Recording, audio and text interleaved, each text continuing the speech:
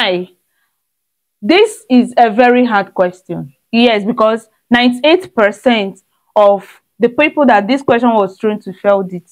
Now, if you think it's easy, you can pause the video, then give it a try, and let me see what you get when you now watch the video to the end. Okay, I would like you to tell me if you actually got the question right, as in if you actually got the solution right, okay, before watching the video. Now, welcome to my channel and let's get straight to the point. Before we solve this, I need to introduce a law of indices to you, or a law of exponent that is going to make the understanding of this question very easy. Okay, now I want you to give me your listening ear.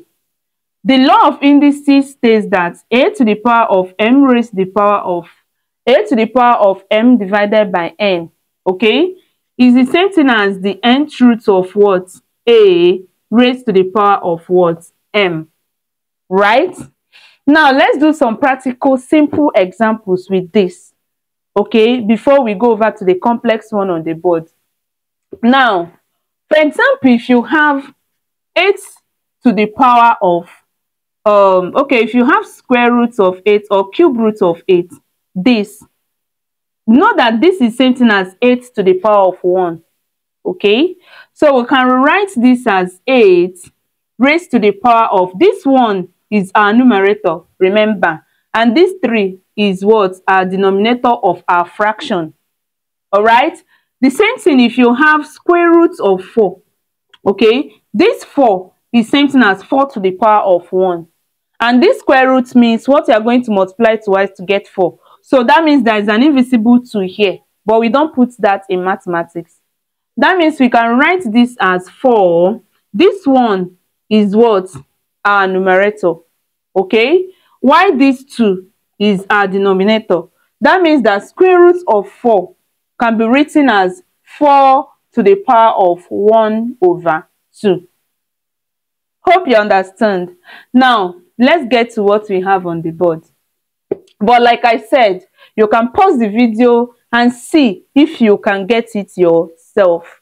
If this is the first time you're coming across this channel, please click on the subscription button, turn on your notification bell so that you'll be notified anytime I upload a new video. And I upload videos twice every day, okay? So please check in to see what's new. Now, back to what we have. This is the question. 9 to the power of 9 to the power of 9. This time around, we have 2 powers on a number. So this is the same thing as 9. Now, 9 to the power of 9 becomes our numerator. Recall what we did, right? Let me write it somewhere. That cube root of 8, no, this is same thing as 8 to the power of 1, is equal to 8. This one is our numerator. This 3 becomes the denominator of the fraction that we are going to form. Now, while looking at this, let's relate it to this. So this is 9. Now, that means that 9 to the power of 9 becomes the numerator of our fraction, right? So we are going to have raised to the power of 9 to the power of 9, all right, divided by, because this is square root, that means there is an invisible 2 here. So this is same thing as 9 to the power of 9 divided by 2. All right. Now, what is 9 to the power of 9? 9 to the power of 9 simply means 9 times 9 times 9 times 9 till you get to 9th number. Okay, the 9th 9. So let's express it like that. So that means that we can rewrite this as 9 raised to the power of, let me demarcate this, 9 raised to the power of what? 9 times 9 times 9 times 9 till the last 9. We're supposed to have 9 of them here, divided by 2. Okay, now when 2 divides itself, you'll have 1. When 2 divides 9, what are you going to have? 4.5, right? Permit me to clean this. I think we have used them. So when 2 divides this now, you have 4.5. Okay, now recall that what we have from here to here should be 8 nines. Okay, 8 nines, that is 9 to the power of 8, right? So we have 9 to the power of 8.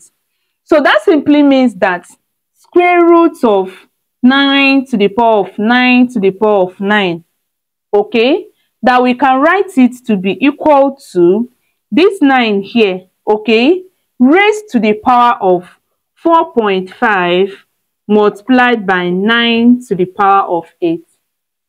I told you that most of you will not get it. Yes, because the question is somehow. This question is somehow. So that simply means that the correct option is D. Thank you so much for watching, and let me know what you feel about the video in the comment section. And tune in to watch another time.